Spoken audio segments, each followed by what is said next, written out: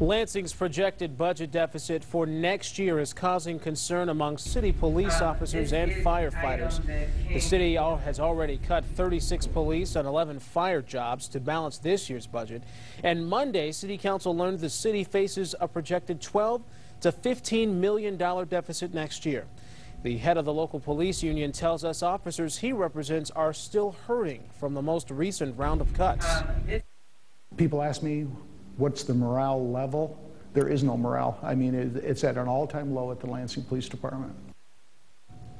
A spokesman for Lansing's Firefighters Union says the fire department has seen a rise in response times since the cuts went into effect in July.